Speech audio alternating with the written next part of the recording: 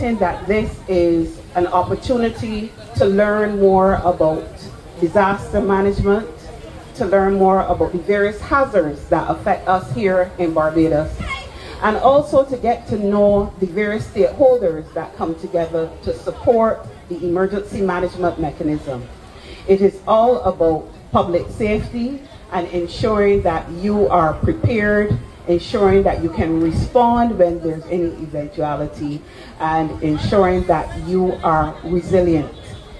It is so very important that we practice individual preparedness, we practice community preparedness, family preparedness, and to ensure that this nation is prepared to weather any storm, to weather any high winds, rough seas. As you all know, we received some impact from Hurricane Beryl just a few weeks ago, and it just reinforces the importance of being prepared, knowing what to do when a system is approaching, and even knowing how to respond and to recover from the impact that the hazard may place on you, your family, and the community at large.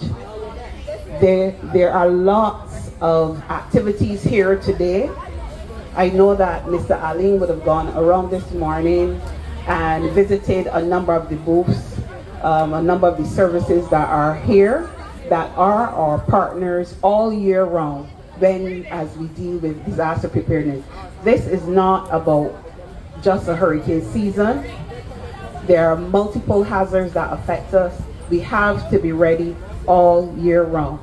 And we felt it was important for the youth of this country to understand a bit more about the hazards that really affect us, and understand and have fun.